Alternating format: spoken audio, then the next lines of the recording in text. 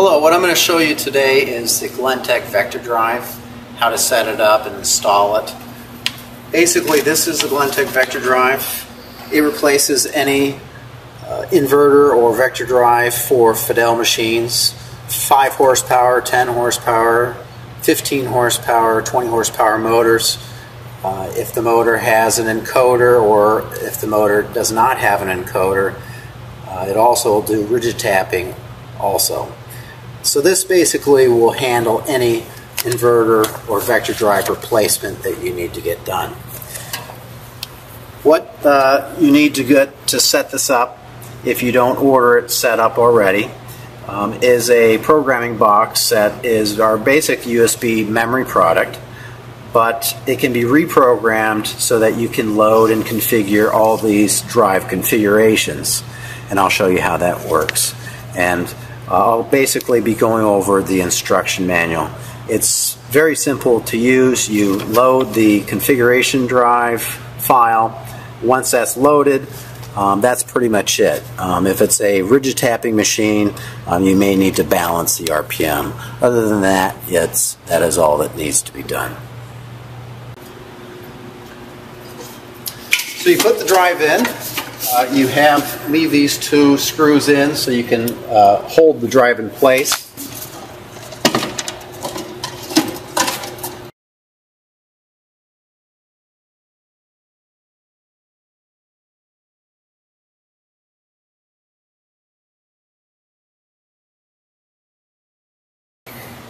Now to hook it up everything should be labeled before you took it out. It should be labeled T1, 2, and 3. L1, 2, and 3. It's labeled here on the drive, T1, 2, and 3, L1, 2, and 3. So this is input, this is output. The 2 resistor wires for the regen usually aren't labeled, and they'll be going into R1 and R2. So you want to clean up the wires before you put them in. So you can start anywhere. So feed these in.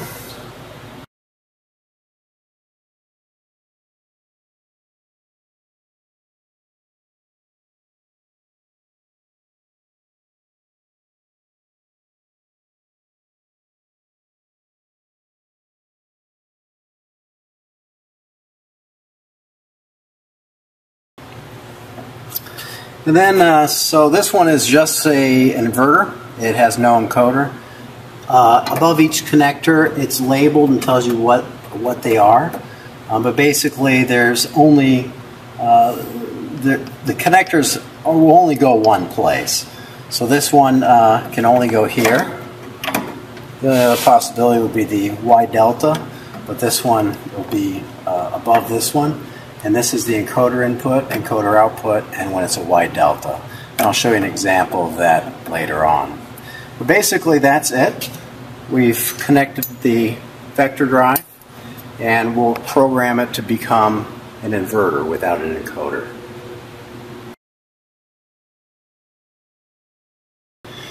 Okay, so the next step is we'll plug this into the vector drive, and we'll reprogram it to become a 10 horsepower encoderless drive. Turn the machine on. You'll see a C here on the drive. The C means that the outputs are clamped, so the drive is off. So whenever the drive is off, you'll see the C. So to program it, you select Configure Drive. We'll find a 10 horsepower no encoder, which is what this machine is. Select it and press Start. That's it. So we're done. We'll go ahead and turn the machine off. We'll now wait for the C to go away and go blank before we turn on the machine and test it.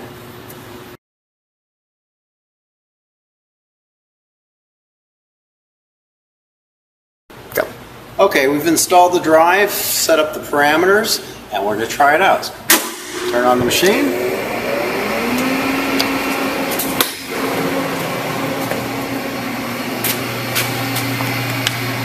Cold start.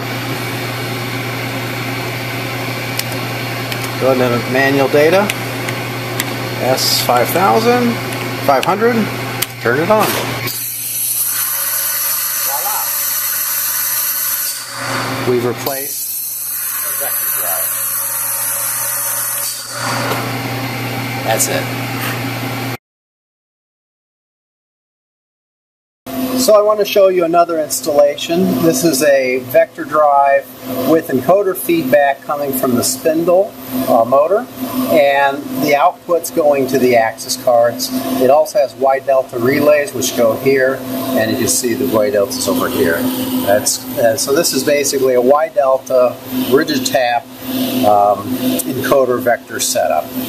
So you would configure this doing the same way. You would select configure drive, load the configuration, turn off the machine, wait till the C disappears, turn it back on, and now I want to show you what the next step would be. So when it's a rigid tap machine, you should balance the RPM so that it's the same with an M3 and an M4. I'm in MDI. I have a long Cat5 cable going to the back of the drive. So what you do is basically type a spindle speed 300 M3 for one direction. On the display should be the motor's RPM. So right now it's a direct drive system, so it's 300 RPM. So that looks good. Then you enter in the other opposite direction, and what you want to do is you want these numbers to be the same in M3 and M4. If it wasn't, you can come in here and basically raise or lower the millivolts, and the RPM will go up or down to each press. So what you want to do is increase or decrease the millivolt balance until they are balanced. When they are balanced, you press exit, you stop the spindle, and then you say yes and save those changes. And that's it for a rigid tap vector drive. Load the parameters, set the balance, you're done. It's that easy.